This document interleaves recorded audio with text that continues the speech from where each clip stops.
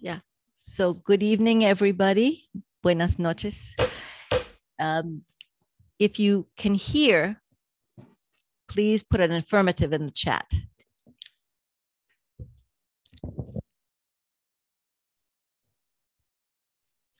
We getting our affirmatives? Okay. Okay, good.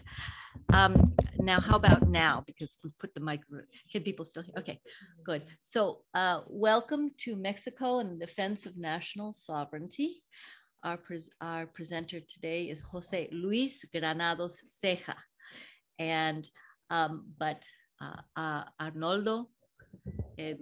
Borja, who is an activist here in DC, is going to be the what do you call it, the MC, and he's going to the moderator, and so he's going to do a brief introduction, but to introduce Arnoldo, he is an activist with Mexicans Without Frontiers, Without Borders, Mexicanos Sin Fronteras. And I am Juliana Barnett, and I am with the Mexico Solidarity Project. So now I'll turn it over to Arnoldo. Hi, good evening. It's a pleasure. Es un placer for me to present my good friend, Paisano, José Luis Granados, and here in Washington, D.C., the capital of this country. Very interesting geographical point. And used to talk about sovereignty and hablar de soberanía. With all the experience, con toda la experiencia que mi compatriota, that my connationals bring to us, into the public. So we are going to be very careful when we are listening to José Luis, because his struggle is all over Latin America. So all over these places where this soberanía has to be defended. So very welcome, paisano. Un placer. Gracias. Y bienvenido. Muchas gracias. Me siento muy bien recibido. I feel very welcome here. So, yes, and so we are going to open with a song. This is a corrido mexicano about a leader of the struggle in Mexico. And so we're going to present that to you right now. You can yell loud, como buen Mexicans, like a good Mexicans. Yeah. You can also be loud. All right. No, wrong.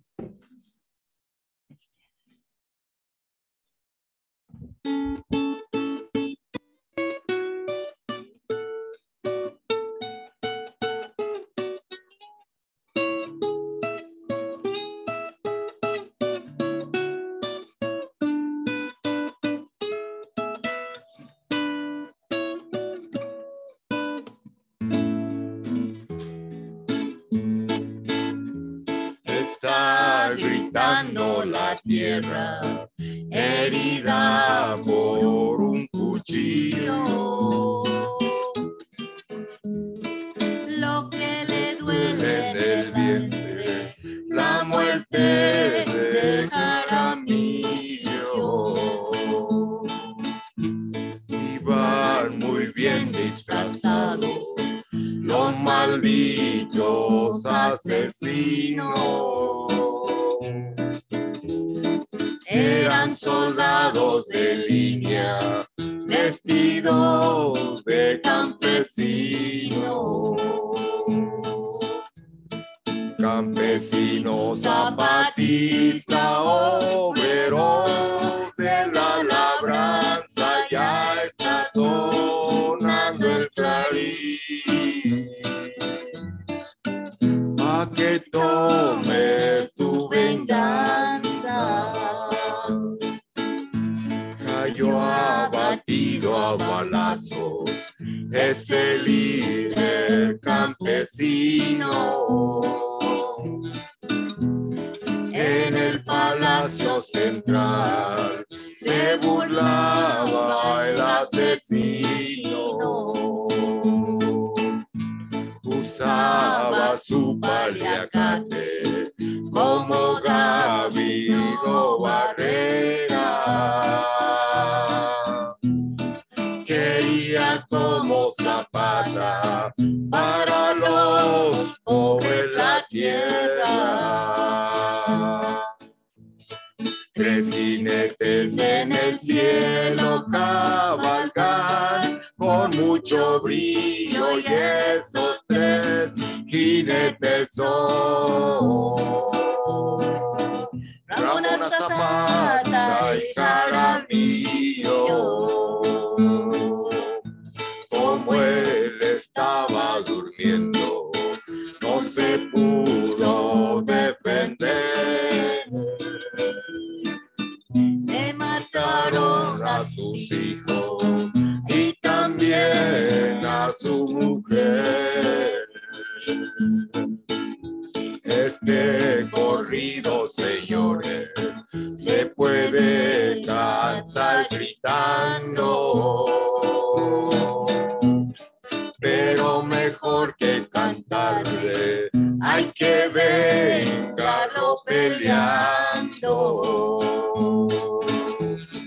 Campesino, zapatista, obrero de la labranza, ya está sonando el clarín. Pa' que tomes tu venganza. 3 jinetes en el cielo cabalgan con mucho brillo y esos 3 jinetes son Ramona, Zapata y Jaramillo.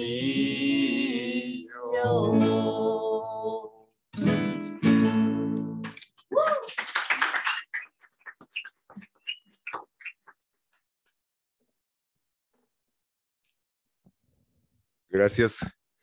Thank you. So we are ready to hear the experiences that our friend José Luis is bringing to us.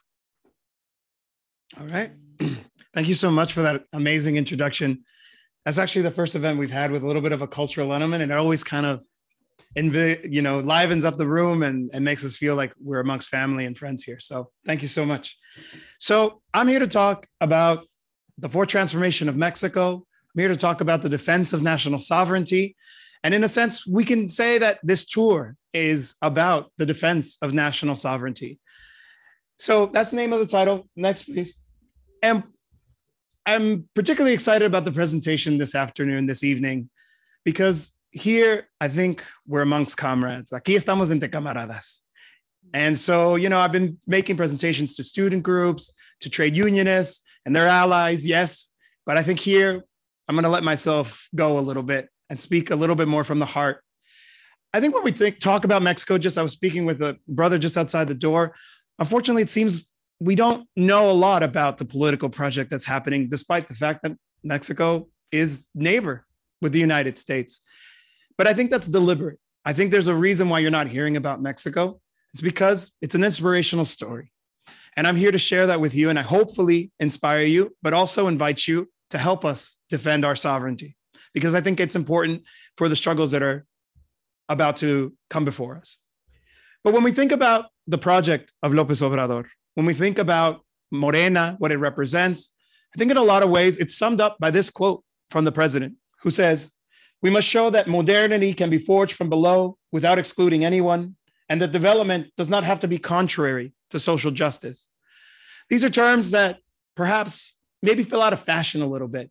Modernity, development, social justice, but in some ways represents that rescue of ideas that are useful for political struggle, but also open the path to a further deepening of political transformations. Next, please. Oops.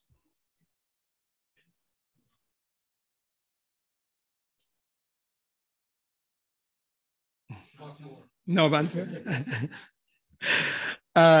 So what do I mean by the fourth transformation? This is a term that López Obrador coined, President López Obrador, in a way of trying to tie what's happening in Mexico with historical processes, to say that it belongs to something broader, grander than just what's happening in this moment. So for those who are not familiar, the first transformation in Mexico is the political independence struggle, breaking free of the yoke of Spanish colonialism and establishing an independent country, which was not an easy process. There was a second, which was the reform period, the reform led by Benito Juárez, the struggle against foreign interference, the struggle against the occupation by French powers. There's a third transformation, which is the Mexican Revolution, which was the struggle against the dictatorship of Porfirio Díaz, the struggle by the campesinos for land and freedom, for control over their own territories and their destinies. And that brings us to today, the fourth transformation. It's a peaceful transformation. And I think that's something that often is emphasized by the president, this idea that we belong to this historical moment, but this rises to the level. And in fact, sometimes they criticize the president for that, for trying to say as it rises to that level. But I think over time, we have seen that that is the case. That is true. We are before a moment where there is a transformation of the country. So for the Mexico Solidarity Project, 2018, the election of Andrés Manuel López Obrador was a watershed moment. And often what I say is it wasn't just a change of government, but a change of regime. No fue un cambio de gobierno, sino un cambio de régimen. What do I mean by that? Well, the process for the struggle of democratization of Mexico is one that can go back to 2006, to the year 2000, to 1988, and even further to 1968, which is to say, this is a very long process that got us to this point. So when we think about why it's a watershed moment, as I mentioned, 1968, the student movement, students taking to the streets, working, struggling to shine a light on the situation in the country, the pre-dictatorship, when the Olympics were going to happen. Now that movement was powerful, was well organized, it was disciplined, and precisely because of that, the response by the state was to militarily defeat it, and it was a big setback. But kind of glossing over a little bit of the history, we can say we move on into 1988, and there's Cuauhtémoc Cárdenas, the son of Mexican President Lázaro Cárdenas, who breaks from the PRI and tries to run for office, running on a program of rescuing what the Mexican Revolution represented. And in that year, they commit a fraud, quite literally, the famous Se cayó el sistema, where the votes were being tabulated. It looked like Cárdenas was going to win. Suddenly, the machine breaks down. They stop counting. And when they turn it back on, what happens? Suddenly, Salinas de Gortari is the winner of the election, and he consolidates that fraud. And so that was a lost moment in that democratization struggle. And then moving forward, again, 2000, which was a period that finally it seemed like there was at least going to be a change in government. And Vicente Fox wins. And a lot of people felt, okay, this is democratization. If you read articles, they'll talk about this is the moment that Mexican democracy, modern Mexican democracy was born.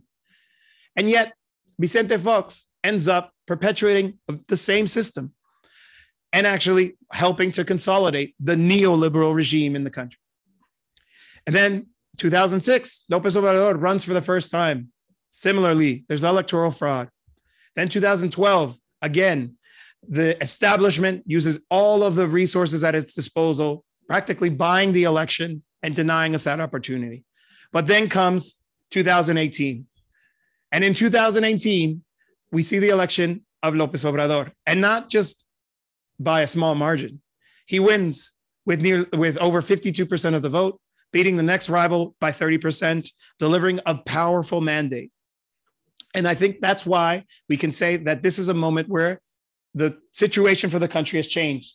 So you can see, I have that quote there from an article by Edwin Ackerman, where he says, the parties that had dominated the political field throughout the neoliberal period were suddenly reduced to rubble. And it's not an exaggeration. That's the modern political map in the country. You can see the color guinda, the color of the party, that is now expanded throughout the country. 22 of 32 federal entities, which is to say the state and Mexico City, the capital, are now governed by Morena. And these election victories have come little by little throughout the years, which is to say, often governments get elected and they start to lose popularity, or they start to have to tack to the center to try to win. In Mexico, Morena continues to consolidate its political dominance in the country and continues to receive widespread support from the population. You know, we'd look at other experiences in Latin America, and yes, they're successful in one moment, but then they suffer defeats. I think in a lot of ways, the process in Mexico has been one of perpetual progress, of continuous progress, of consolidation, of strength. And we'll get into why I think that is the case later on in the presentation. But you can see that there is widespread support in the country. The map says it all. Next, please. Oh, it's still giving us trouble? Oh, that's too bad. Okay. So Morena is a dominant political party in the country. And that presents to us a very difficult situation in the sense that when there are reduced spaces of operation for the party, for the opposition, they start to seek different means of influencing the public debate. They start to find less democratic means of expressing themselves. So I guess because I have it planned with the presentation, so I'm losing track of myself. There we go. Okay. So when we talk about Mexico's fourth transformation, when we talk about this project, how can we sum it up? Why can we say that this is a left project? Okay, so it's an anti-neoliberal nationalist development strategy. What do I mean by that? Sort of some of the pillars of neoliberalism have been eradicated. So this is a very different kind of approach to the organization of an economy. There is a deliberate effort to redistribute wealth to the population, redistribute the wealth of the country and its resources directly to the people via the state. That's one of the sort of classic examples of what it means to defend a left project, to reduce inequality, to redistribute wealth. There's been a massive expansion of cash transfer programs. So the most popular one you might be familiar with, is the pension for seniors. So the way I always kind of characterize this is that if you've ever been to Mexico, or if you've lived in Mexico and you go to a grocery store, there are seniors who are at the checkouts who bag your groceries for tips. And a lot of that emerged as a result of the neoliberal period where there wasn't support for senior citizens and they were forced to find ways of surviving. And that was one of them. While you still see it, some of them say they do it because of the socializing. It's less necessary now because of this pension that they receive from the state. It's universal. It's one of the emphasis of Morena's political program. Gone are the days of, kind of targeted specific social programs, and a move to what used to be one of the standard causes of the left, which is universal social programs. Even the rich, if they want, they can collect their pension because it's a constitutional right today. And so these direct cash for programs, for example, for the seniors, it means that they can spend, they have money to buy their medicines. They can go out once a month, once a week with their family to dinner instead of having to eat at home because that's the only way they can afford to eat. There's other efforts like the scholarships for students. I myself am a student. I don't pay tuition fees. I was presenting with some students and they got a little bit jealous when I told them I don't pay tuition fees. Not only that though, the state provides me with 14,000 pesos a month so that I can focus full time on my studies. Yeah, just go back one. But don't tell the state that I'm here using my scholarship to talk about the politics. Anyway, the level of reach of these programs, that's just a selection of them. There's a lot more. But it's to the point where 70% 71% of Mexican households, that is to say, at least one member of a household receives one of the social programs, is involved in one of these universal programs. That tells you just how much the social welfare state has expanded in Mexico. The minimum wage has increased in real terms by 90%. There's also, and I think it's always important to mention this, the rescue of the state oil company, Pemex, the rescue of the national electricity company, Comisión Federal de Electricidad, which were very important in terms of the economic development in the country historically. But in the neoliberal period, they tried to basically marginalize these companies. A lot of the refineries were literally turning to rust as part of an effort to privatize, to say, we need that foreign capital, we need that private capital to save these companies. But López Obrador said, no, the state's going to invest in this. We're going to rescue this.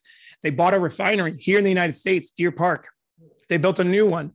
The idea is betting on these companies, state-owned, to drive forward economic development. And again, provide those resources that we need to redistribute to the people through social programs. And then finally, this image here, poverty reduction. I always like to emphasize this. I think a lot of people here in this room, are committed to transforming their country, transforming the world. And a lot of that has to actually turn into material results for people. This is one of the clearest examples of why I personally believe that it's important to engage in struggles for political power, because it allows us to accomplish things like this. For the first time in a long time, we're reducing poverty and inequality in Mexico. From 2018 to today, there are now nearly 9 million less Mexicans living in poverty. 9 million. Mexico's a big country, but 9 million is the size of some countries. We're talking about lifting a lot of people out of poverty. We obviously have a long way to go, but it shows the effectiveness of this. Sometimes we had to kind of speak about what was happening in Mexico in abstract terms, like I did at the beginning about, nationalist development strategy. But now we're more than 5 years into his mandate. The results are evident. And I think that's a point of pride. It shows that it's worth the effort. It's about delivering those material benefits. So that's just an image of some of the social programs that are available. I put that up there just to show you the wide array.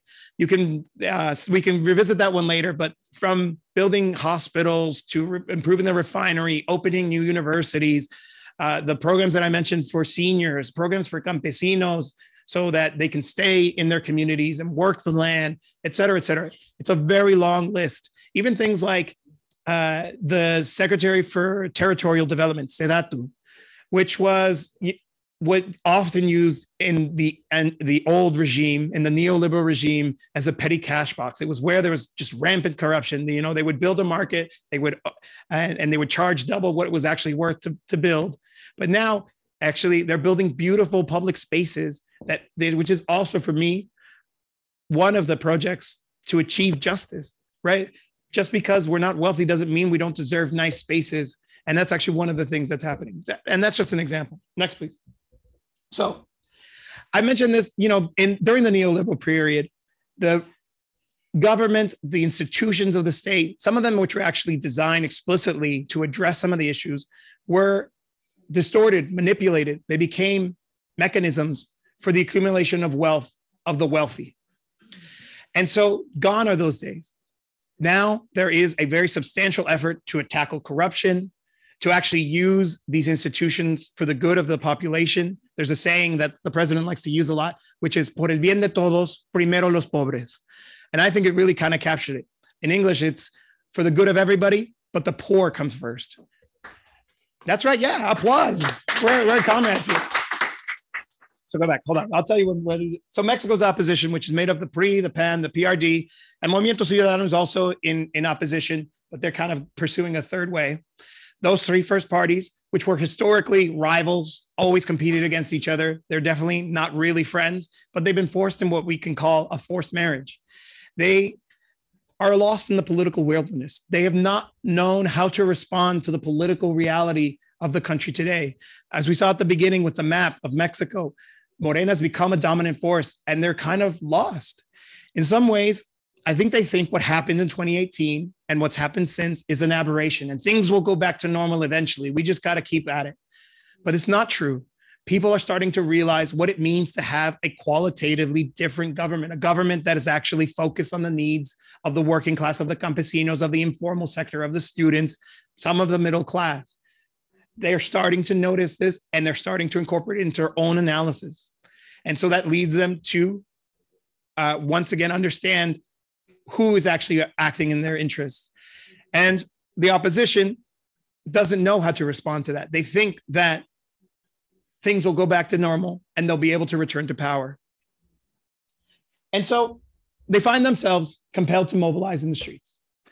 And I make a point of that because, you know, I said that they don't have sort of the political capital anymore. They don't count on support, but they still have to try to find a way to be influential. And so they try to latch on to issues and try to, you know, arroparse, try to wear causes that are not exactly tied to the opposition. I would say chances are, if you heard about something happening in Mexico this year, it was probably this talk about Mexico's democratic decline, that the president was trying to dismantle the country's democracy because he was pursuing a reform of the National Electoral Institute, which is Mexico's electoral authority. And so the opposition saw that this was an issue that resonated with their base, but also with sectors of the middle class, and they started mobilizing around it. And I always make a point of emphasis because there's some people in Morena that kind of downplay this, but it was, you know, successful for them. They were able to mobilize the population in support of the defense of the INE. It became their rallying cry. And so if the opposition finds itself compelled to try to mobilize, next, please. And like I say here in this slide, this is one of the hypotheses that I think one of the key things that I want people to take away, which is unable to assert political power, they're forced to find influence by other means. And so they do that by working to mobilize around the so-called defense of the INE. And in November of last year, they held a successful demonstration. They were able to mobilize a lot of people on the streets. They calculate that during their first mobilization, they had probably around 100, 200,000 people on the streets. That's a lot. I mean, if you were able to get 100,000 people on the streets of Washington, D.C., it'd be on the front page of everything. And that's fine. I think that's part of democracy. You know, maybe they don't get a lot of votes anymore, but they're able to get people onto the streets for this issue. But this is a room of leftists. Am I right? And the streets belong to the left. So if they're going to mobilize, then we have to as well. And the president called for a demonstration of his supporters to show that the left is the one that owns the streets. And they mobilized. And they had a demonstration as well. And in the pro-government demonstration, there were 1 million people on the streets. 1 million. And I'm not exaggerating. That sounds like an unbelievable figure. But it happened in Mexico City. I made a point of being there. I wanted to be there. And it's true. So for those of you who are familiar with Mexico City, it's Paseo de la Reforma, right? The big avenue in the heart of the city. So that's the opposition demonstration. You can see a picture of it. Let's go to the next one. Actually, we'll skip this. Go to the next one. Next one. So we can see 1 million people on the streets lining along Paseo de la Reforma.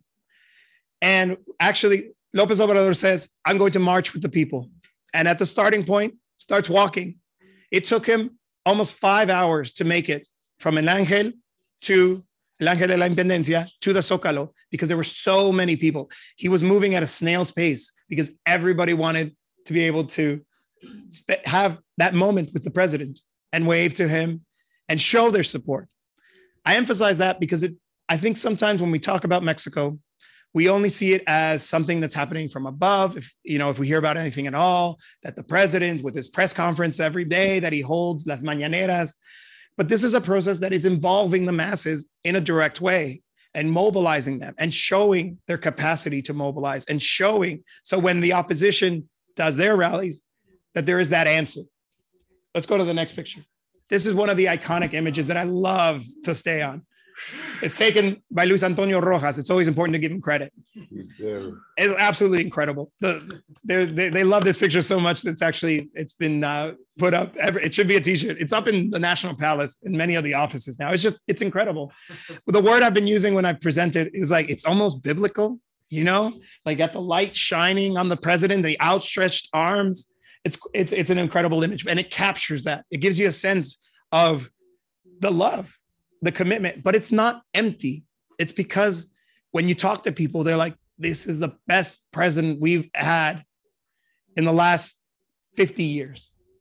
It's that real sense that something important is happening in the country. There's a couple more images we can move.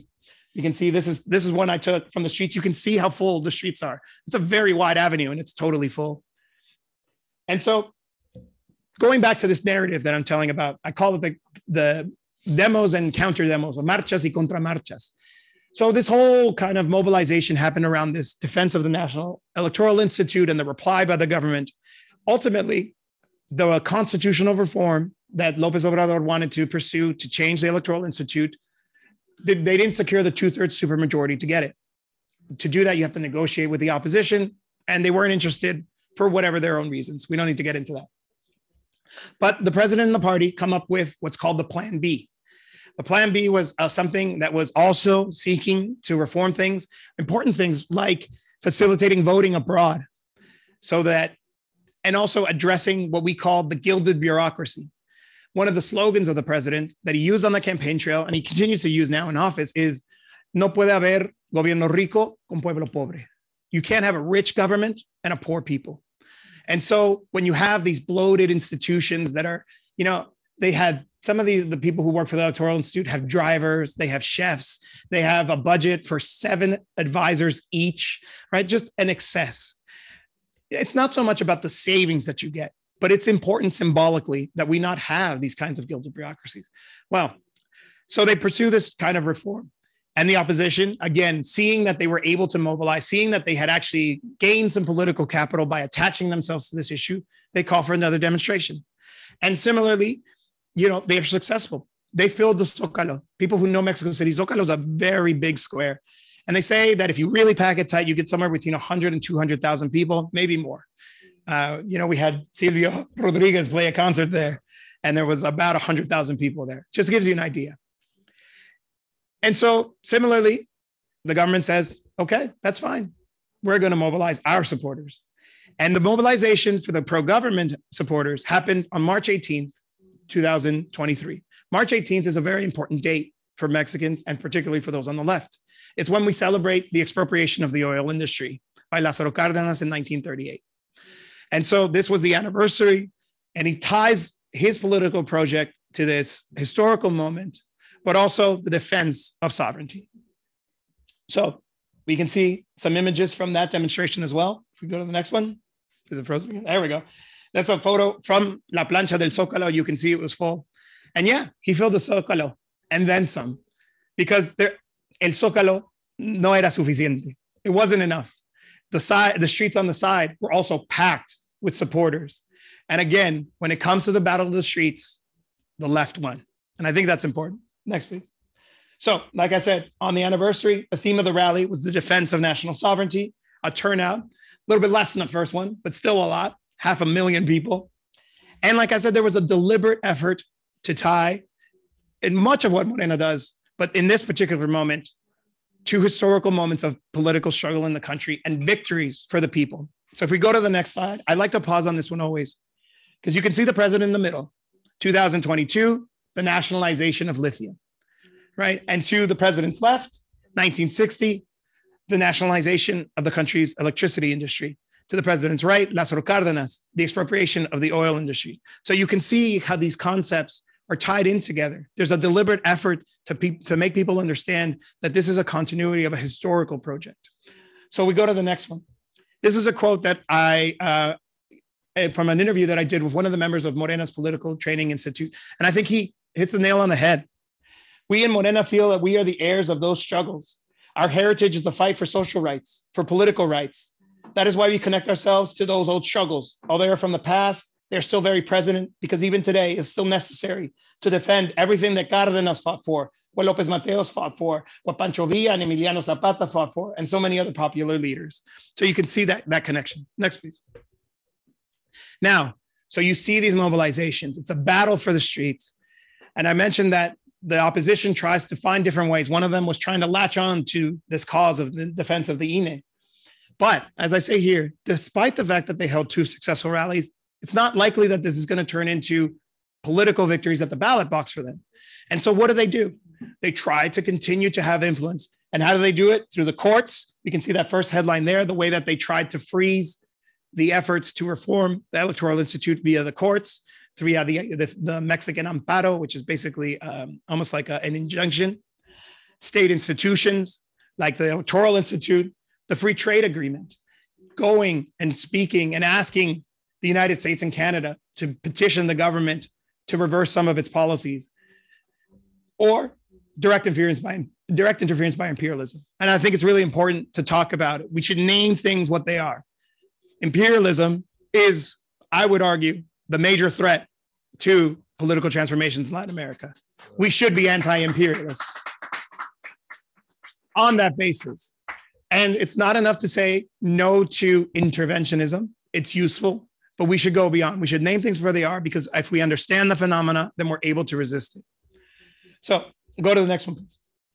For example, why do we see this happening? And I think this is an interesting way of viewing it. AMLO's policies, this is a class struggle. This is national liberation, the dialectic with imperialism, right? There are interests, foreign capital interests, that are salivating at the notion of being able to continue to exploit the country's resources. What's the word in English? Saquear? Pillage. To pillage the country's resources, as they had been doing during the neoliberal period. And so they do things like go and talk to Biden and ask him to give us an ultimatum to say, do this or else, right? As they've done with so many other political processes in Latin America. And it's funny, if you read that last line, it says, United States and Canada accuse López Obrador of favoring Mexico's state-owned utility over power plants built by foreign and private investors, something that is forbidden by the country's trade pact. They similarly talk about the oil industry. Oh, the free trade agreement doesn't let them do that. Let's go to the next slide. That's a lie. It's not true. There is actually, so when López Obrador wins, it was actually in the midst of the renegotiation of NAFTA, USMCA, and he's able to send some of his negotiators, and that negotiator is able to include a very important phrase, replacing a previous one. López Obrador says it himself at that demonstration on March 18th.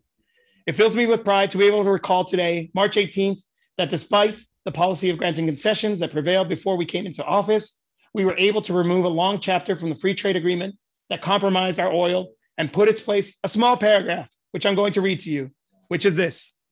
The United States and Canada recognize that Mexico reserves its sovereign right to reform its constitution and domestic legislation, and Mexico has direct, inalienable, and imprescriptible ownership of all hydrocarbons in the subsoil of the national territory.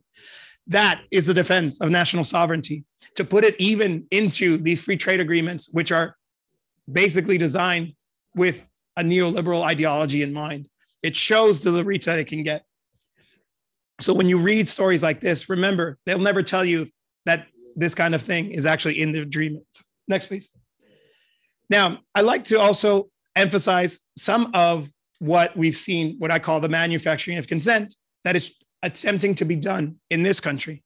There's this article that was written by Valerie Wershafter and Arturo Suracan on March 16, 2023. Arturo actually served as ambassador during the old regime. He's often quoted in articles as if he's some kind of impartial commentator on Mexican politics. He has political interests, although he'll deny it. But anyway, he says this: the last thing that AMLO wants to do at the swearing-in ceremony of Mexico's next president is place the presidential sash over the shoulders of an opposition president-elect, and in doing so, jeopardize the legacy of his so-called fourth transformation and the survival of his pet projects and policies. Now, you read something like that, and it kind of sounds like, well, Morena doesn't really have a shot. They're going to have to cheat at the elections. There's probably going to be some kind of malfeasance. They're trying to sow this idea that the project, that Mexico's fourth transformation isn't incredibly popular, that Morena is actually well poised to win the next election, that what López Obrador is doing are just pet policies and projects when it's actually a very clearly ideologically defined project. And so it's important to remember that. I put there below, it's a classic strategy. I work as a writer for Venezuela Analysis, and I've seen the way that they use this kind of rhetoric to undermine leftist, progressive, socialist governments in the region, trying to label them as a threat to democracy, as rising authoritarianism, which is what the name of that article was. And it's worrisome because in a worst case scenario, they could try to do the same thing. In fact, very recently, there's talk about applying sanctions to Mexico for selling oil to Cuba. And it's not in this presentation, but I'll share with you a little bit later. That is national sovereignty. Mexico has the right to sell oil to Cuba if it wants. They don't need to ask permission for anybody. And so this is what they do. They try to sanction us to undermine our process, to weaken us, to cause harm to the economy, et cetera, because their ends are the same: to pursue the interests of the ruling class, to pursue the interests of their capitalists in their countries who want to continue to pillage the country. So next. And then we're also seeing the emergence of this, which is also tied into this same regime change strategy: threats of invasion, threats of a unilateral military action by the United States in Mexico without Mexico's authorization. Now, I always like to remind people, this idea first started to be known to the public when Mark Esper, one of Trump's cabinet members, wrote a book. And in that memoir, he writes about the time that Trump was like, can't we just bomb the cartels and the labs? They won't even know it was us. Do you remember that? A ridiculous idea. And it was treated as ridiculous in the press. Everyone, even Esper said he wasn't sure if he was joking. And yet now you see people like William Barr and Mike Pompeo and all of the Republican presidential candidates talking about it as if it's a reasonable policy. There's now a majority of people in the United States, and there's very specific reasons why, who now agree with this as a potential policy option. A strong majority of Republicans think that it should be something that the president, if he's elected, and likely the case that it will be Trump as the Republican candidate, should do within the first days in office. And that's actually what the think tank that's tied to Trump has actually proposed. Now, I'm going to take a little bit aside and talk about why I think that's happening. So if we all remember, Trump started his campaign in 2016 by attacking Mexico and Mexicans. And it was useful. That, not so much of a dog whistle, but shout of racism, mobilized that xenophobic, racist element that does exist in this country, particularly in the Republican Party. It was that base that saw Trump as their champion and in a lot of ways carried him into the candidacy and into the presidency. But that idea only has so much currency.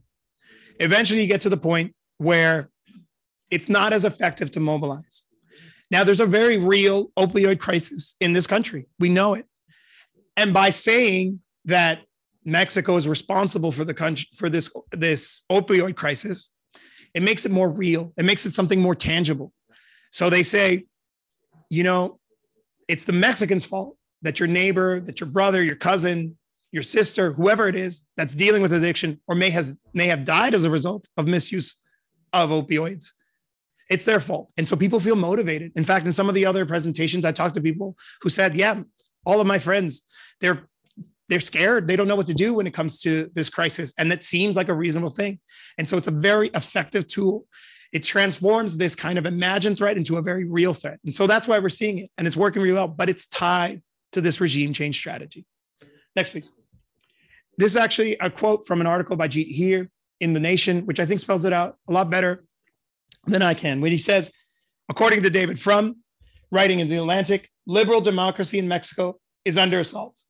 Given Frum's famous contribution as George W. Bush's speechwriter to use the use of pro-democracy rhetoric to justify invading other countries, his intervention is suspect. At the very least, Frum's thinking suggests the worrying possibility of an alliance between uber reactionaries like Marjorie Taylor Greene and the more polished establishment voices of the foreign policy elite in a shared project of regime change in Mexico. So when you hear this kind of rhetoric, that's what's actually at play. It's not about the drugs. The only reason that the fentanyl and their precursors are coming through Mexico is because in 2019, the US agreed with China that China would control its export. But as long as that demand continues to exist, organized crime, both in Mexico and the United States, because a lot of people pretend like it only exists in Mexico. How do people think drugs get into people's hands? As long as that demand exists, they will find a way to make it get here. And it just so happens that Mexico shares a border with the United States. And so it goes through Mexico. And so that's why you see so much insistence on this, but it's not Mexico's fault. It's just being used. It's being weaponized to pursue this regime change interest. They're scared about the consolidation of Morena, about the forced transformation of Mexico, and possibly, hopefully, a deepening, a radicalization of that process. Next, please. So this is an amazing clip that I love to share with audiences. This is from the March 18th rally. This is López Obrador speaking to the audience, speaking about these threats, speaking about the attempts to affect the country's national sovereignty. And you will see why I mean this isn't just a project that's coming from above. This is a project that is also mobilizing, engaging the population, the citizenry, the masses. So let's watch the video.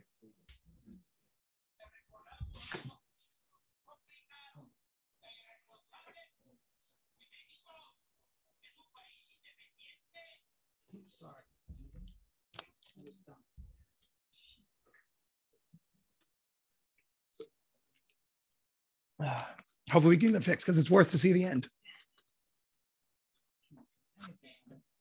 There we go.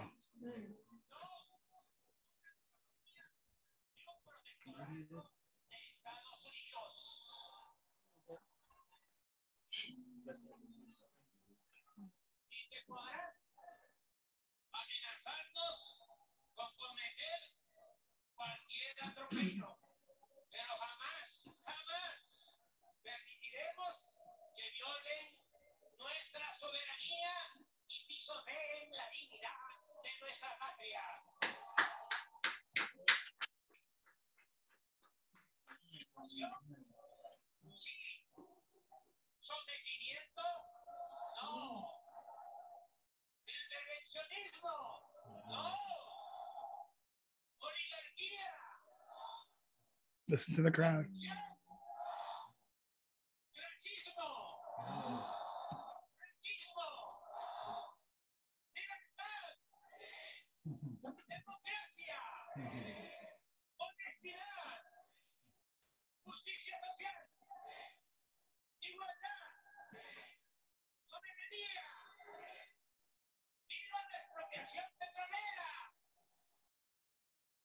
So I think that really captures it.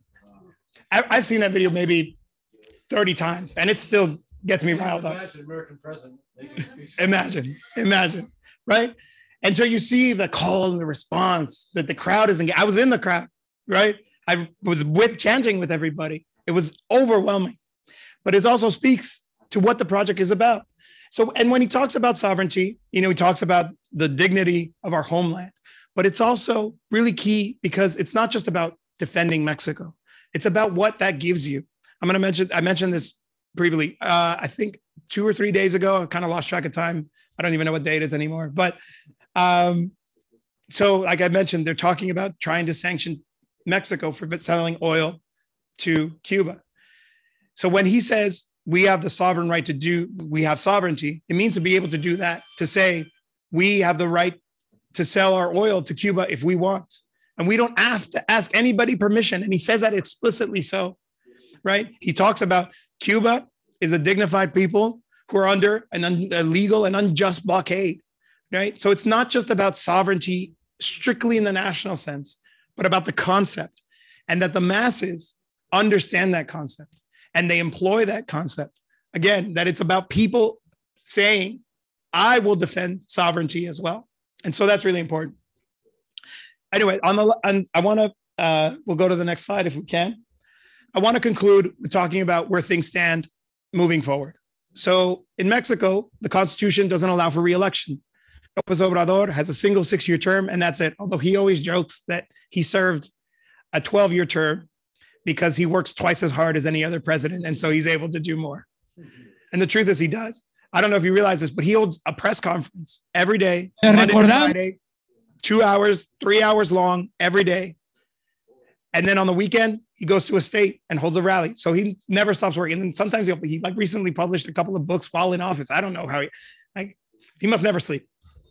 And he's an older guy. He's got some health issues, but he's there. He understands that this, you know, you only have one shot. So there is no re-election. So now the country's thinking about its successor. We can skip this because I moved on. Next. I have a friend who does a lot of political work in Canada. We're friends from university. And I basically gave an informal version of this speech to her. And she was really impressed. And I was telling her, she's like, yep, the political, economic, media establishment, it's all totally against us. You turn on the news. Oh, I gave this story earlier. There was, in Mexico, there are free textbooks for every student from kindergarten into high school, provided by the state, public and private schools. And so they come from the state. And so the ministry or the Secretary of Education is the one that designs it. When the newest version came out right before the school year started, there was this fear-mongering campaign about the threat of communist textbooks and how it was going to undermine and indoctrinate our children's education, blah, blah, blah. And it was a deliberate campaign, particularly in one of the private media outlets, TV Azteca. And TV Azteca is owned by one of the oligarchs, Ricardo Salinas Pliego, who is really upset with the government because the government dared to make him pay taxes. That's it. That's what the real issue is about. In fact, one of the criticisms from the left is that Mexico hasn't done enough to raise taxes on people like him and his companies. What Mexico has done is actually collect, because in the previous neoliberal regime, they would forgive all the back taxes that they had never paid on the guise of protecting jobs. And under López Obrador, they're collecting. They're like, no, this is what you owe. You better pay up. And they'll fight in the courts. But this whole rhetoric is trying to undermine the government. So you have the whole establishment against it. And when my friend asked me, well, then how do you do it? By turning to the masses, by flexing your capacity to mobilize, by having an educated population, by deliberately engaging in political education with the party members, with people who sympathize with the common public. If you watch a mañanera, the morning press conference, there's always almost always an element where he talks a little bit about history and a little bit about the, you know, why he takes a position or who is this person. He's a bright guy and he knows a lot. So this concientización, this consciousness raising, that's continual. And so, quoting again the guy that I interviewed from the Education Institute, he says this: I think it's very important. The opposition knows that there is a population here who's defending a national project that is popular, that is from the left, that is progressive, and is trying to do what's best for everyone. In fact, I was talking here with the brother. He's like, I don't know anything about the left in Mexico. It's a popular left, progressive happening in just south of the border. And then López Obrador in that rally says, I'm convinced that we will continue to receive the support of the people and consolidate, my emphasis, the first stage of the transformation. All of us knew that sympathized with the left, that sympathized with Morena, that it wasn't going to get done in 6 years. As much as he works hard, it's going to take several sexenios, we call them, several 6-year terms. And so there's the next one. We're now pretty much in the election period. Let's go to the next slide. So I talked about how the media establishment is kind of against and how they're trying to craft a narrative. The opposition has chosen its candidate, and it's very kind of particular about who it's chosen because it's trying to bet on fooling the masses. And they're constructing this narrative. And I think this video really captures the way that they're doing it. And I'll explain afterwards just how wrong they are. Go ahead. She's been a shot in the arm for a moribund Mexican opposition. A politician who seemed to come from nowhere to secure the candidacy of a coalition of parties for the country's presidential elections. She's Xochitl Galvez, a plain-speaking, part-indigenous senator who started off as a street vendor and now runs 2 tech companies, who bikes to work and wears traditional huipils. In short, she's got the popular touch, and that's exactly what many say a jaded, corruption-sullied opposition needed. Your servant doesn't come from privilege. She comes from selling jellies, and she knows what it means to struggle to get ahead in the city. Your servant knows more than the candidates for the governing party about this country, its guts, its poverty, its neglect. Galvez is currently a senator for the PAN, a conservative party, but she's also got unconservative views on things like gay rights, abortion and the environment. And a sense of humour too. It's her in the dinosaur suit, in the Mexican Senate, protesting against an election reform she said was outdated. All that's made her a threat to the country's leftist president, who's attacked her repeatedly in his morning press conferences, even putting information about her company's contracts on the big screen. She is the candidate of the conservative potentates, the corrupt, those who looted Mexico. He can't run against her in the next election, which is happening next June. Mexican presidents only serve one term, but his successor can, whoever wins the Morena party primary this Thursday. That's the test. After a muddled process which saw her chosen for the opposition without even a final planned vote, Galvez now needs to take on the strength and organisation of Morena. It holds the majority in Congress, the Senate, and most of the governorships of Mexico states. And Morena has at least two high-profile, competent candidates waiting for their shot at the presidency. But before, it seemed the governing party was destined to win. Now at least, there's a credible challenger. John Holman, Al Jazeera, Mexico City. So let's pause there. Make sure to subscribe. So he says, now it looked like it was a sure shot. Now there's a credible challenge. The president feels threatened by this. This is all what we call in Mexico el fenómeno Xochitl, the Xochitl phenomenon. Trying to sell us this idea that this conservative senator who wears a huipil and bikes to work has the popular touch, that she's going to be able to reach all of the supporters that usually vote for Morena, right? Because she's different, right? She has that popular touch. It's not true. None of that is true. As I just finished telling you, this is a conscious population. This is a population that is aware of what it means to have this new type of government in power that says no to the old neoliberal regime. A conservative in huipil is still a conservative, and the population knows it. They're not going to be fooled so easily just because they're trying to sell this narrative. That video might as well have been made by her campaign, because you can see behind me, those are the polls. Those are the latest ones that came out on this one. And I checked the methodology, because sometimes they can be skewed. These were 2,000 visits to home, which is to say they're not phone call polls. They're more reliable. 64% of people indicated they would vote for Claudia Sheinbaum, the candidate of Morena, to 17% for Xochitl Galvez. The other poll, similar, a little bit closer, 50 to 20%. So it shows you that this so-called Xochitl phenomenon, that the president feels threatened by her, it's all a narrative. And that narrative is serving a very specific agenda, which is to say they're trying to sow this idea that the next election won't be legitimate, that when Claudia Sheinbaum wins, which she likely will, it won't be because the population wanted her to win.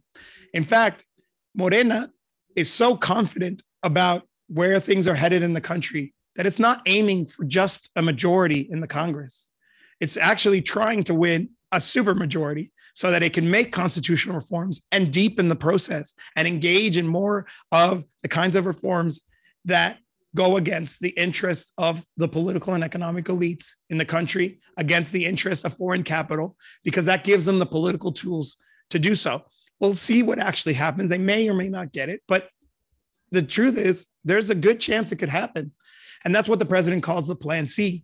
Now the battle is to get the conservatives out of their strongholds. With a supermajority, you can reform the judicial branch of government.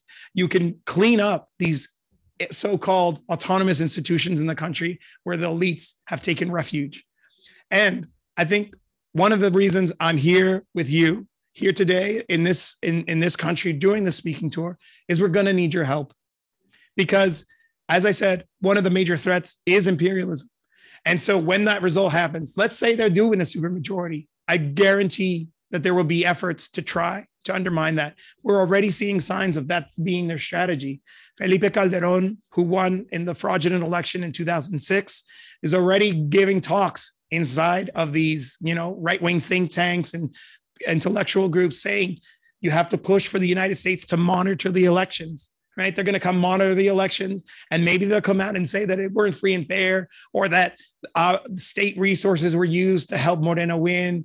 And then they're going to try to apply sanctions, and they're trying to do what they did to Venezuela, because they know that when they don't have the support of the population, they have to do it these other ways. And so what does that mean? That means join the Mexico Solidarity Project bulletin. You can hit the next slide. I actually made this QR code. We can scan it afterwards. Sign up for a newsletter. It comes out every week in English and in Spanish. We make a mission to make sure that it's accessible to also Spanish speakers, translating everything. Please join, because that's where we're going to send out information. We're always trying to counter that narrative. A lot of, like you saw in the news clip that I showed, the coverage of Mexico is wrong. And it's not like they're deliberately trying to fool the population. I think people like John Holman, I know him, he's not a bad guy, but he's talking to the same old voices that we've heard from for decades, right? Often, if you look up an article, you'll see, chances are Jorge Castañeda is going to be quoted in it, or somebody like Carlos Bravo Regidor. These people have a political stake in making Morena and the government look bad. They're not impartial observers, but they reproduce this idea. That news clip that you saw came out the way it did because they don't have an ear to the ground. And so in the Mexico Solidarity Project, what we're trying to do is give that counter narrative, get that other perspective, so that people can be informed, share it with your friends and neighbors, talk with the Mexican American population. We're going to try to see if we can do another tour and bring some resources, figure out how to get more Mexicans that live abroad to vote. But also, I want to invite you to come down to Mexico. It's not that far. It's pretty, I get it. Not everybody can afford it, but it's certainly cheaper to fly to Mexico than somewhere like Brazil or Venezuela or Peru, right? Come down. We want to organize a delegation. We want to organize an election observation mission. And yeah, the government's going to do its work to, diplomacy and its own observation and all that kind of stuff. But I think it's important that we build people to people solidarity. It's one of the key lessons that we've learned from the experience with Venezuela. When we have people championing the cause in their own communities, with their friends and neighbors, with their families, that can speak to it directly. If a terrible article comes out in the newspaper after the elections, you can be like, actually, I was there. And let me tell you, the population does support this. And this is why I've seen the transformation. I've seen the difference in people's lives. And I don't agree with this narrative that you're trying to sell. It's going to be an important struggle. And also, hopefully, as we consolidate, as we advance, it inspires other people. Some people say that we're in the midst of a second pink wave in Latin America. Well, we can say the first one started with Hugo Chavez in 1999. The second one started with López Obrador in 2018. As we advance globally as a working class struggle, we advance for the working class as a whole. And so also, again, thinking about the daunting task in this country. I lived in this country. I'm familiar with the politics, but I'm not from here. I'm not a citizen. I can't vote here. It's not my place to tell you what to do.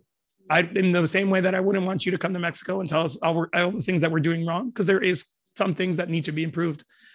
But if we were able to dismantle the neoliberal regime, the two-party system in Mexico, you can do it here. It's perfectly possible. Yes, it's hard. But if it was just as hard in Mexico, and not only were we able to do it, but we're consolidating, we're advancing. With Claudia Sheinbaum, and I'll close with this comment.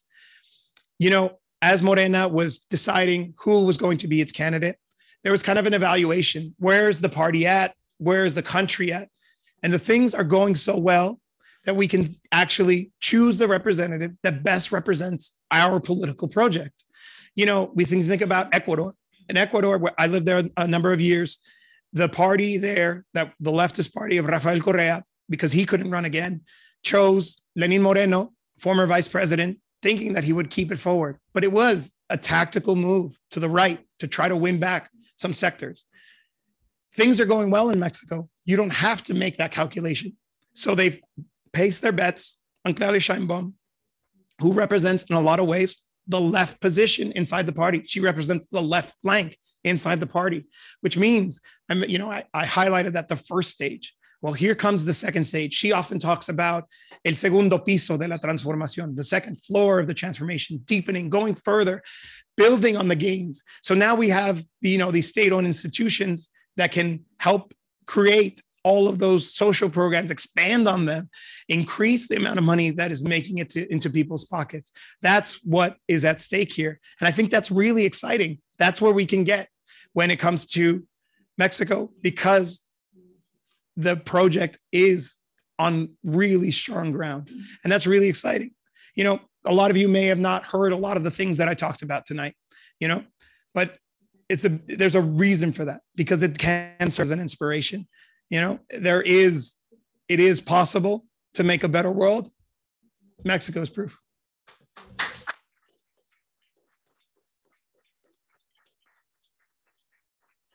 Thank you, Jose Luis. After this perspective about the biggest threat comes from the imperialism. So, and we are here in Washington, D.C. The belly of the beast. That's right. So, and compañero AMLO having asking the Biden president to stop giving aid through the USAID, through these people who is against AMLO government.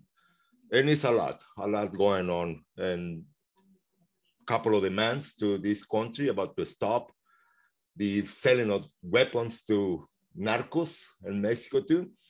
So thank you very much. So now, if you have questions, please, here is Jose Luis to answer these questions.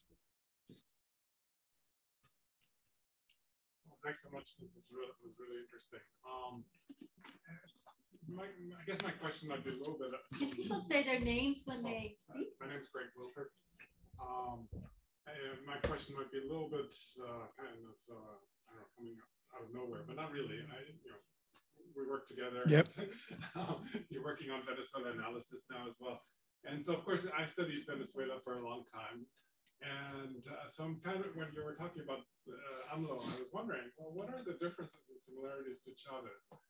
Because I haven't really experienced AMLO at all, whereas I did experience Chavez quite up close. And so I'm kind of curious to hear what you think might be the similarities and the differences, because they seem to be very similar in some ways. Absolutely. And I'm wondering, how you would compare it.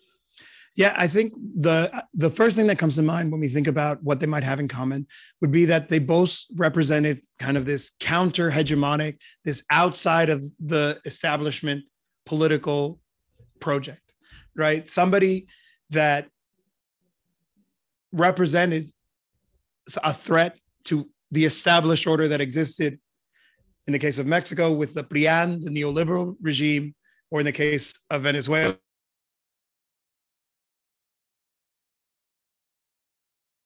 who was able to really compel the masses to participate in the project to actually dismantle it, right? To say that, it's one thing, they're both charismatic figures that have a lot of popularity. And I think that is important. We shouldn't downplay it, but both were able to channel that enthusiasm of wanting to do things differently and being able to deliver that change using the state, making a bet. I think I was talking about this earlier. A lot of the left in the United States seems to mostly have an association with the extra parliamentary left in Mexico, right? But there is a left that believes in taking state power. And I think a lot of what Chavez showed us is that it's also worth it. It's about taking all of this wealth that does exist in these countries and putting it into the hands of the people, of creating a welfare state. I also think that, in a sense, that confidence in the masses is what they have in common, of saying, I'm willing to go further because I know that the population is behind me. When Chavez was first elected, he often talked about the third way and all this stuff. But when he saw the enthusiasm, the defense, they literally rescued him, during the 2002 coup. He felt that he understood that the people were with him and allowed him to radicalize.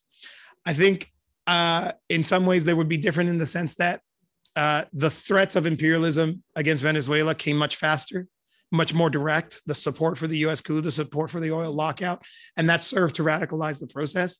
There's this concept that sometimes we use the whip of the counter-revolution, right? That kind of forces you to be a little bit better. In a way, I think the situation in Mexico has been a little bit too easy. Like we just saw, they keep winning elections. It hasn't actually been all that difficult, which makes them get a little bit overconfident, or also not willing to ask the hard questions, to expose those contradictions. But they're coming. We know they are, right? It won't be long before they start trying to apply tariffs against Mexico for protecting its domestic energy interests, for protecting its oil interests and all of that. And so it's going to force probably not López Obrador, but Claudia Sheinbaum to have to face this off. If they really are serious about this and the Republicans win and they actually do this, and I do think that if they do win, they're going to follow through on this, that's going to force the leadership of the country to ask those hard questions and hopefully give the right answers. We talked a lot tonight about the defense of national sovereignty. And I was at an event earlier today at the University of Maryland, and I was talking with the dean of the school there. And I mentioned, sometimes we'll read articles here in the United States from think tanks. The one guy that comes to mind is this guy named Ryan Berg. Some of you might know him. And he writes about sovereignty hawks in Mexico. What is a sovereignty hawk? Sovereignty is not negotiable. That if there's such a thing as sovereignty hawks, we're all sovereignty hawks. We will all defend that. That's what it's actually about. And so if the United States leadership decides to pursue this really dangerous idea, they're going to run up with a population, a government, a party that considers sovereignty a red line. There will be no negotiation. Read some of what the Republicans who are advocating these proposals have to say.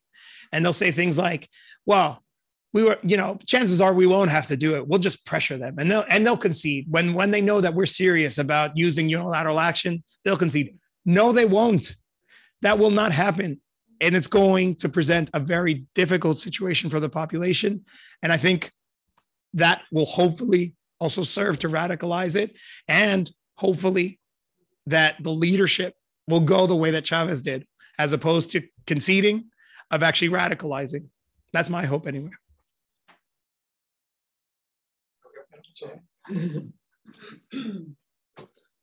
Great presentation. You mentioned during the presentation that while AMLO has made progress in various social programs for the Mexican public during his presidency, he's not necessarily in control of every component and every branch of Mexican government. So, hold on.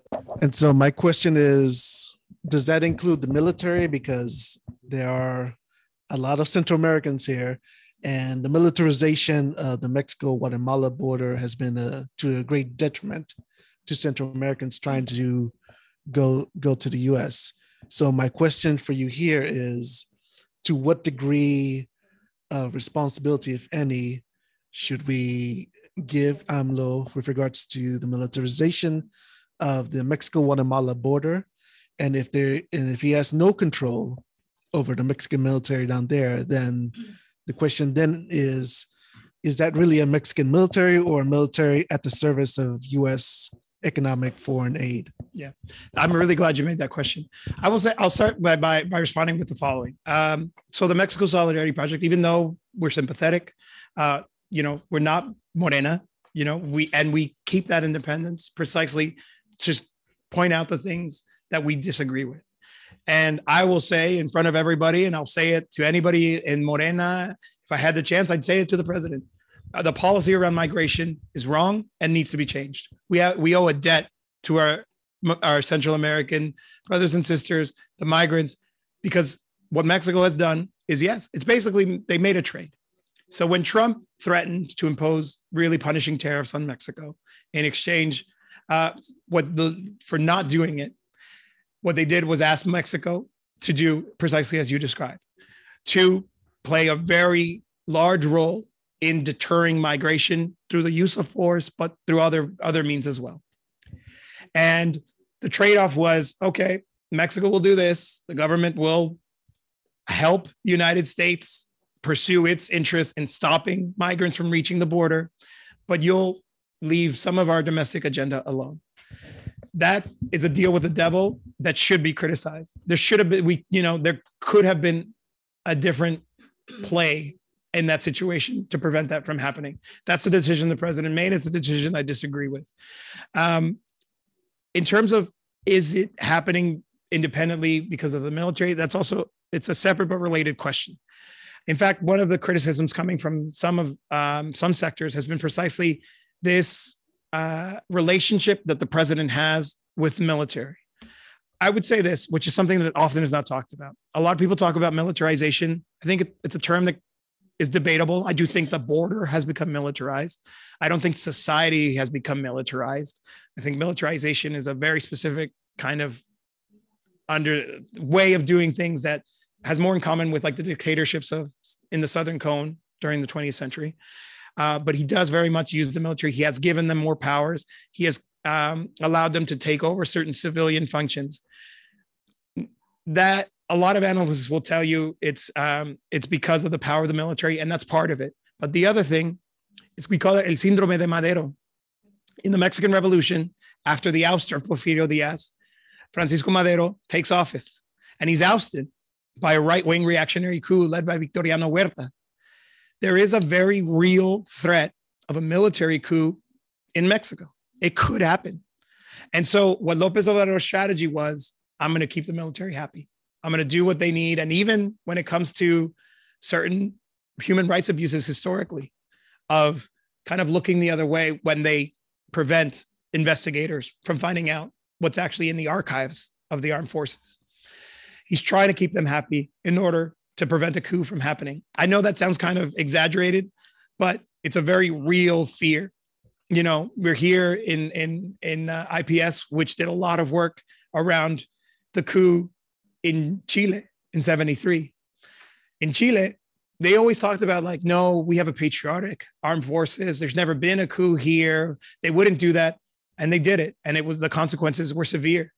And so it's a strategy to try to keep them on his side. And so far it's worked, right? The armed forces. And also it's worth mentioning, the government inherited a very complicated security situation, one that still has a long way to go in terms of resolving it. And a lot of the tasks of attending to that security situation falls to the armed forces. So again, it's an effort to keep them happy. The strategy of the Mexican government towards the security situation does represent a break from the past. They used to talk about the war against the cartels and all this kind of stuff, very bellicose language. What the government today talks about is venimos a conquistar la paz. We came to achieve peace. And it talks about, often he's criticized for it, abrazos no balazos, hugs, not bullets. And they kind of, say it in kind of a disrespectful way, like, what a stupid strategy. How does he think that's going to work? What it's actually about is about tending to the root causes, about making sure that young people have other opportunities so that they aren't becoming cannon fodder for these armed groups. But also, that situation won't improve until we get a handle on the drug situation here. Like I said earlier, what this is actually responding to a demand that's happening across the border, but also all of the weapons that are coming from the United States into Mexico. Those weapons are the ones that make these organized crime groups as powerful as they are, right? That it makes it so that your ordinary police officer with a handgun can't hold a candle to these groups that are well armed, that have armored vehicles. It's incredible. I live in the capital. We don't really kind of experience that on a day-to-day basis, but there are parts of the country, Michoacán, where our brother is from, is in a very complicated situation of that. And if you talk to the population, what they want is security. And so he's also responding to a demand, a very loud demand coming from places. Thank you so much for the very educational presentation, my brother. So quick question is, what percentage of GNP goes to the military in Mexico? I don't know that off the top of my head. I'd have to look, but it's substantial. It pales in comparison to what is spending here in the United States. And, I think it was Fidel who used to say, every gun that we have to purchase is one less book that we have for education, right? But the security situation has to get under control in order for us to be able to be in a position to be able to take away some of that funding. But also part of the strategy has been to kind of give independent funding streams to the armed forces. So it's not coming directly from the coffers. They now run airports and ports and stuff like that. And that helps kind of keep them funded without spending. But I would agree with you that any amount is probably too high. And it should be one of the other challenges in terms of, one of the things I would also say is she okay? Okay. Yeah, anyway, go ahead. I lost my train of thought. Next question. I thought there was a chair there. No, don't worry about it. Right. So if anybody has questions online, please put them in the chat or in the Q&A. My question is, thank you for your presentation. Really deep and informative. Mine is going to have to do with what you mentioned, sovereignty, and the fact that imperialism is an issue. Yeah. Now, it's going to go to the internationalism of Morena and maybe the effects, and it has to do with Haiti, the Haiti in particular, because, Haiti is fraught with intervention, imperialism, a crisis of imperialism that's posed now as the threat of gangs. It's, reason Mexico has voted for the UN resolution for foreign intervention in Haiti, and from my understanding, participates in training the paramilitary force. So what, if we're going to talk about a left and celebrating left, how do we have a leftist movement that does not leave out the Black country of Haiti? Absolutely. All of Latin America owes a huge debt to Haiti and will always owe debt to Haiti. And I think it's time that we start to pay that back by opposing foreign intervention in Haiti. One would hope that the government would take the right, correct principled position. As you just said, they haven't.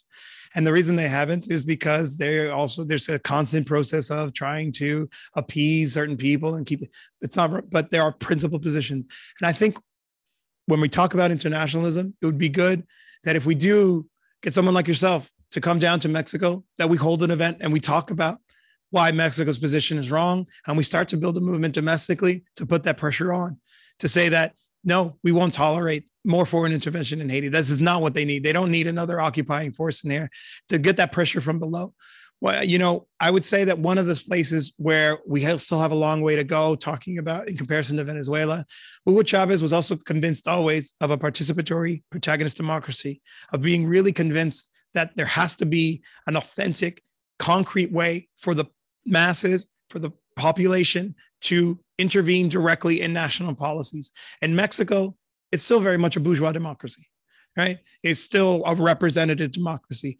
We need to start thinking about how do we build something that starts to challenge some of those notions of bourgeois democracy. I talked about how the government's in a good place, the party's in a confident position. Why shouldn't we going further, including questioning some of these pillars of bourgeois democracy, involving more participation, and through that, being able to pressure so that on these issues, that they're able to hear the voices of the population that say no.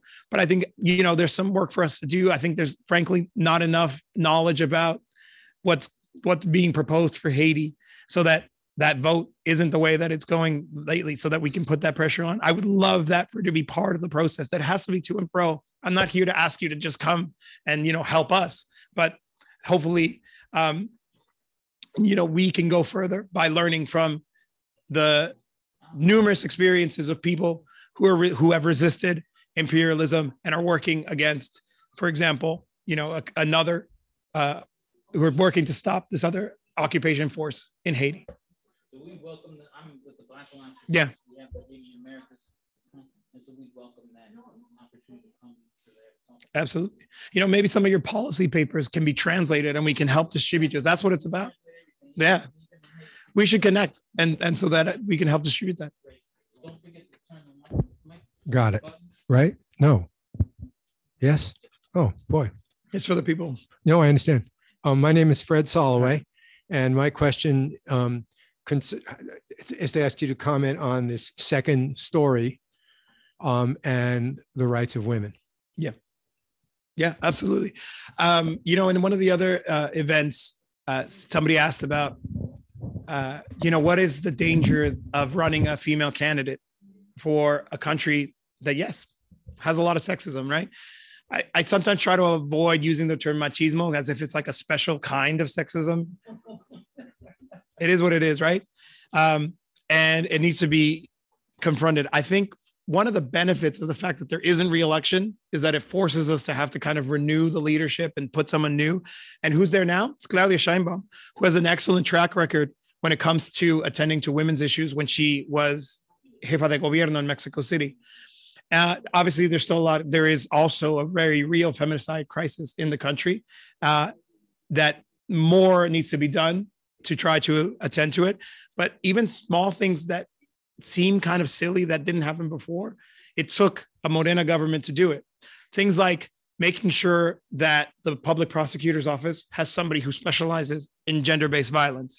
Things like making sure that the major avenues where people walk have enough lighting so that people feel safer. You know, emergency line where that they can call and seek resources. For example, when somebody would denounce violence, gender-based violence, it was the women who would have to leave the home. And now under law, they get to stay so that they can have that stability. And the aggressor is the one who has to leave, right? They sound like small things that seem really obvious, but they hadn't been done. So it just kind of speaks to some of the very concrete things that happened already. And then obviously, Claudia Sheinbaum, if you read her profile, she's a really impressive figure. You know, she's well-educated, received her doctorate, expert in physics. She was part of the IPCC. She won a Nobel Prize. You know, this is somebody who is really well-informed on these issues, has been a champion of women's issues as well. And I think also as a final point to your, fortunately, the opposition has chosen a woman as well. So it's a race between two women.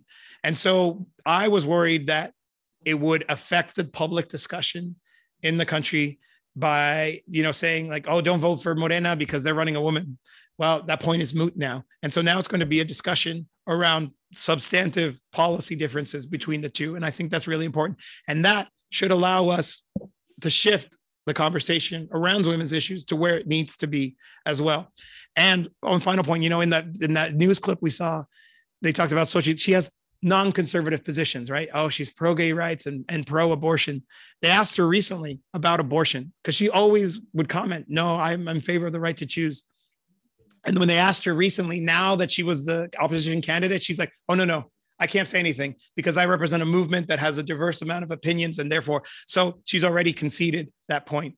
But that opens up the space for the left party to be, actually, we're the ones who defend. And we talk about, for example, key women's issues. Obviously, one of them being in Mexico, access to abortion. It's a state level decision. So it's been decriminalized at the federal level, thanks to a Supreme Court decision. But for it to actually make it into the laws, it has to be approved by local legislatures. It's the Morena-led Congresses where there's been the most advancement. And when we started to see the legalization completely of things like abortion.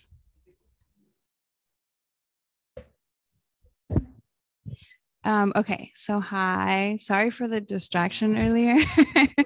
My name is Yesenia Portillo, and I organize with CISPES, the Committee in Solidarity with the People of El Salvador. That's where I know you from. And yeah, I've learned so much from your comments. So thank you very much for being so thorough and having so much, you know, very specific information. And, you know, in El Salvador, we had a progressive government for the last, you know, before the current government, we had 2 periods of progressive governance that experienced a lot of the things that you're talking about with regards to undermining by the right wing that was collaborating also with the US Embassy. And it kind of led in a lot of ways to what we're dealing with right now in El Salvador with a very empty populism, you know, very different from what we have in Mexico with AMLO. So yeah, I just wanted to kind of say that. And I don't know if is this a good time to share about the compañera being here? Well, when the questions are done. Okay. Yeah. So once. Yeah. Oh, it's getting late. Okay. Yeah. Okay. We'll come back. We'll come back soon. Okay. We should definitely do that. Yeah. Do you want to go now? No, your question first. Yeah, we'll do a question. Yeah, I just think that there has to be a question about oil. So I have two. One, which is what thinking has there been so far as, and this is also Venezuela has to think about this, countries that have a lot of oil and are very, hydrocarbon dependent in their economy. Has there been thinking towards, getting beyond the system, depending on, the environment for the environmental reasons and just getting away from fossil fuels? And also thinking about Venezuela with the Deer Park, with expanding into the US, I mean, Citgo was confiscated, and it was. So is that not making Mexico vulnerable in that same way? So to answer your first question, yeah, I think environmental considerations have to be part of it, but I think it needs to be part of the discussion always at an international level, right? Unfortunately, what we've seen is that this issue is weaponized to try to attack the government, saying that, oh, he's wedded to fossil fuels and all this kind of stuff.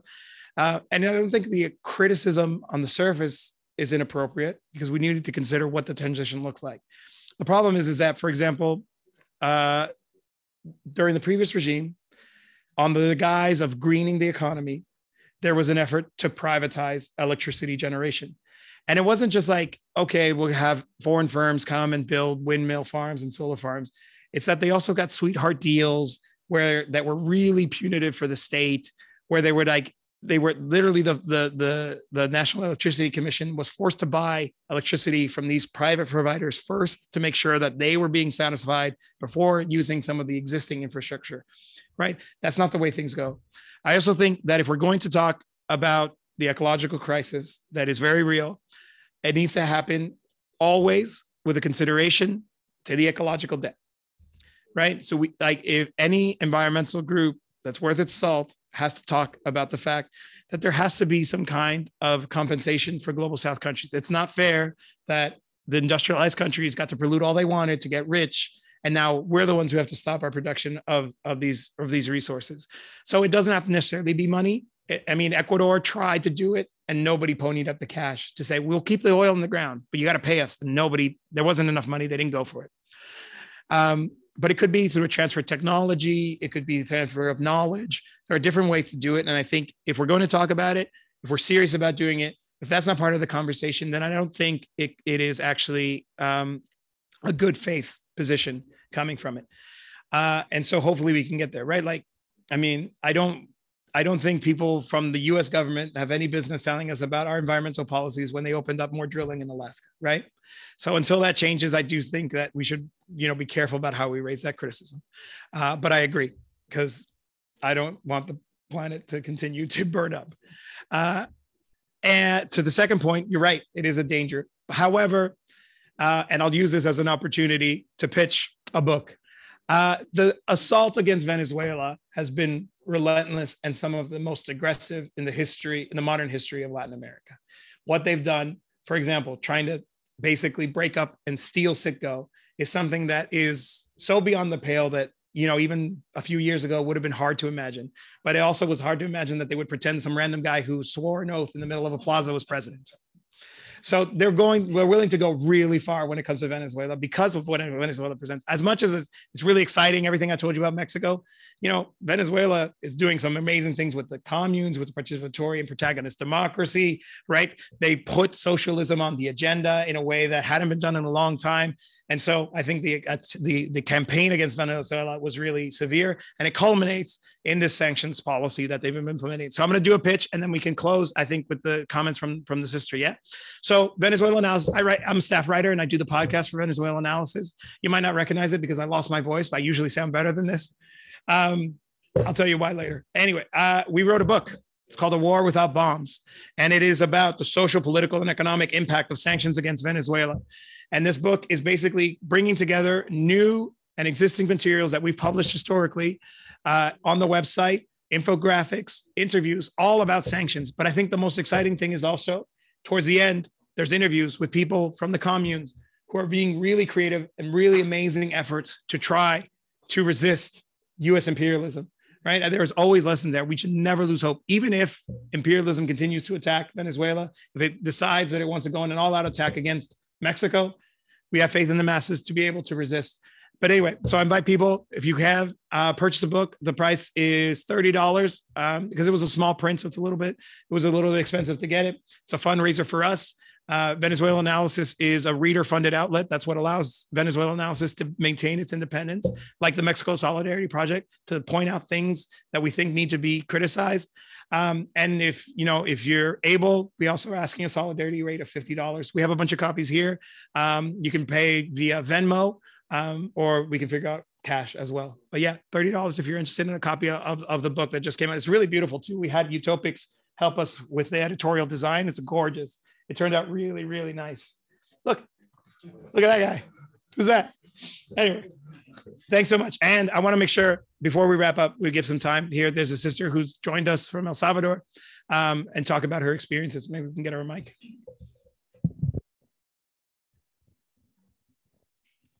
Yeah, thank you so much. So I'm going to just present the compañera that's here visiting. I think one thing. Okay. I'll probably interpret for her. Okay. So yeah, I think one of the things that stood out about a difference, right, between what's happening in El Salvador, obviously very different from what's happening in Mexico. But you talked about the militarization of the border. That's different from like maybe a full militarization of society. And I think in El Salvador, there's definitely many examples of the way in which society is being really heavily militarized right now. And so the compañera that's joining us today is a land defender. We're really honored to have her here. And she's the coordinator of the Movimiento por la Defensa de la Tierra en Tecoluca, which is Movement for Land Defense in Tecoluca, and also coordinator for the National Roundtable Against Land Displacement and Dispossession. And yeah, her community is experiencing very direct militarization because of standing up against the judicial persecution that large landowners across El Salvador are currently taking advantage of right now, including with the state of exception. So se lo voy a pasar el micrófono y yo le puedo hacer interpretación.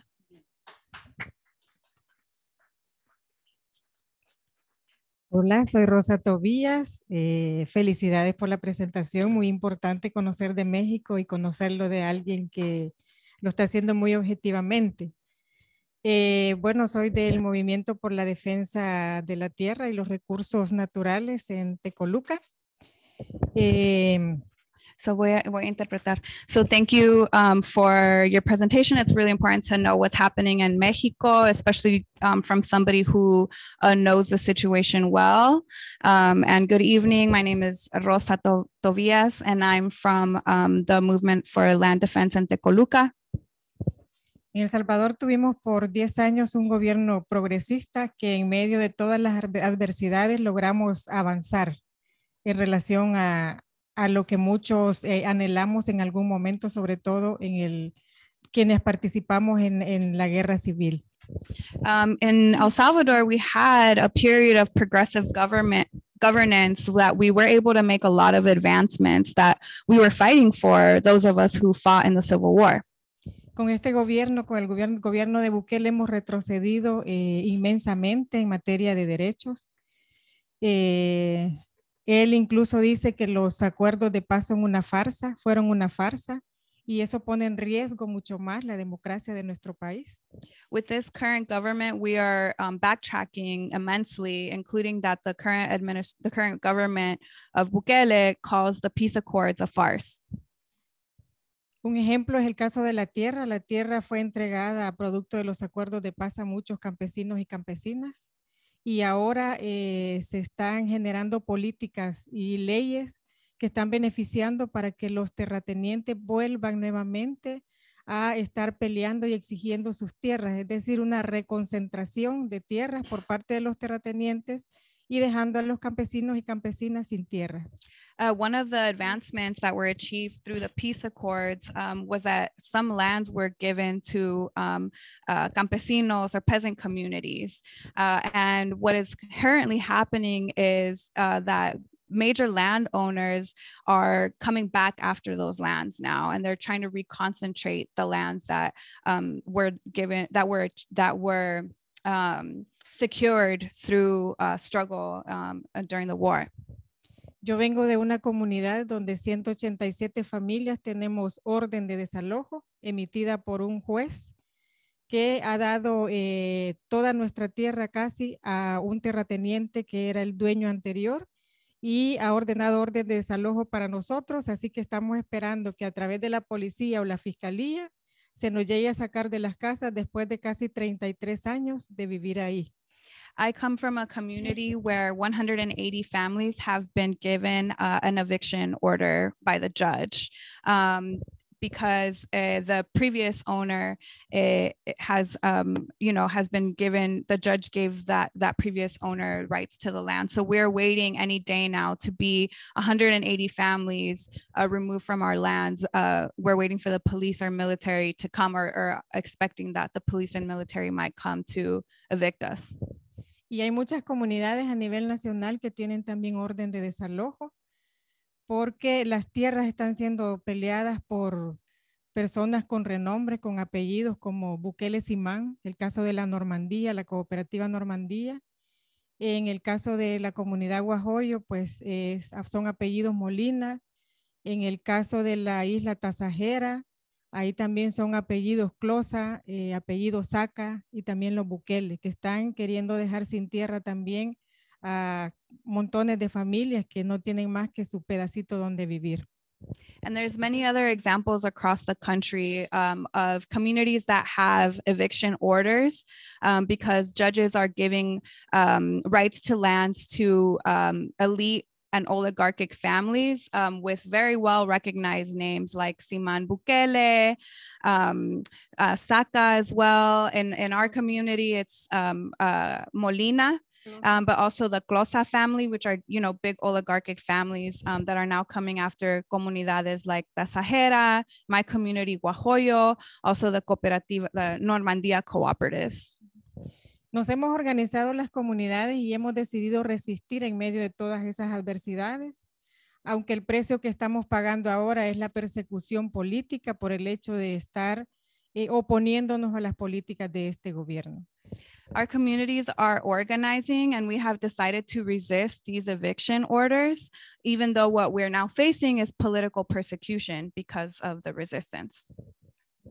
Y un claro ejemplo es mi familia. Yo estoy al frente de la Mesa Nacional contra la Expropiación y Desalojo de las Tierras. Este día mi esposo fue llamado a audiencia, acusado injustamente de algo que no ha hecho.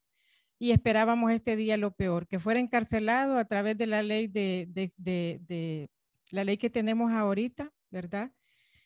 Que es tan fácil, la ley de excepción ya lleva 19 meses y es tan fácil detener, capturar a la gente, llevarla a las cárceles. Y esta es una persecución política que estamos viviendo quienes estamos en defensa de los derechos humanos, en defensa de la tierra y en defensa también de los recursos naturales. And one clear example is my family. I'm the coordinator of the National Roundtable in defense against land expropriation and in defense of the people's land. And this morning, my husband was called to a hearing because he's being falsely accused of something that he didn't do. And we were expecting the worst, especially given the conditions under the state of exception that we've been under for the last 19 months, where people's constitutional rights have been suspended, and the human rights defenders, land defenders, community organizers are being persecuted. Y no hay instancias donde acudir porque todas están a la orden del gobierno del presidente Bukele. Hemos ido a la Procuraduría para la Defensa de los Derechos Humanos y lo que se nos ha dicho es que somos valientes al estar contradiciendo las leyes del presidente Bukele y que tengamos cuidado. there isn't any government institutions that we can turn to. So we went to the Human Rights Ombudsman, and what we were told is that we were very courageous for standing up to the laws of the government and that we should be careful. Así que aprovechamos para hacer la denuncia pública de la persecución que estamos viviendo, líderes, lideresas, que estamos en defensa de los derechos humanos, en defensa de la tierra y en defensa de los recursos naturales. No sabemos qué va a pasar con nosotros. Hemos decidido continuar esta lucha sabiendo que nos puede esperar la cárcel o también nos pudiera esperar incluso la muerte, ¿verdad? Porque ahora lo que tenemos en la policía y en la Fuerza Armada son cuerpos represivos. So we, I'm taking advantage of this space to make the public announcement of what's happening because right now in El Salvador, human rights defenders, environmental defenders land defenders are being persecuted, and we are standing up to this, even though what we face is potential arrest and even death, because right now what we have in the police and military are repressive forces. Con el régimen de excepción, incluso los militares están violando niñas. Son las últimas noticias que hemos tenido y son las que se atreven a denunciar y son las que las comunidades se organizan también para denunciar.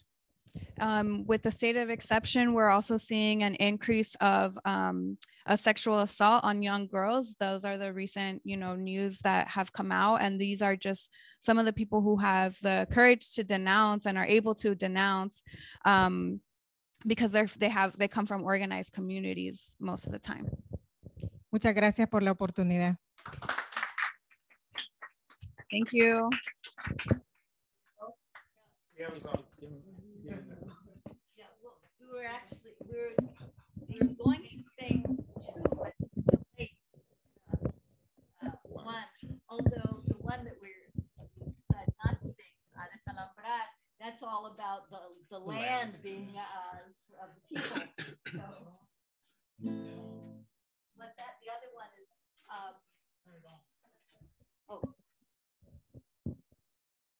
yeah? No. Yeah. Is that good? So does everybody have, so you can sing along? Yeah. Okay. Okay, well, so we hope everybody will sing and say, Sof, ¿quieres venir? Anyway, you guys give it up. Anyway, so, el pueblo unido jamás será vencido. The people united will never be defeated.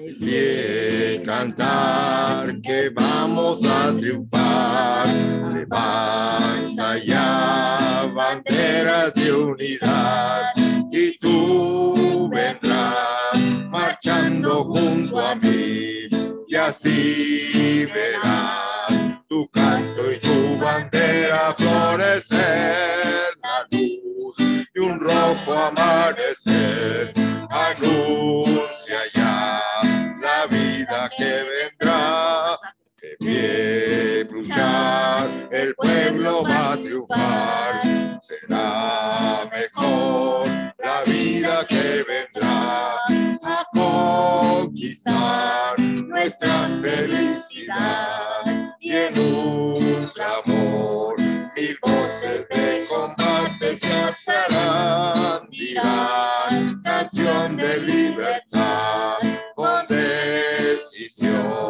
la patria vencerá. Y ahora el pueblo que se alza en la lucha con voz de gigante, gritando adelante. El pueblo unido jamás será vencido. The people united will never be defeated. La patria está forjando la unidad, de norte a sur se movilizará, desde el solón ardiente y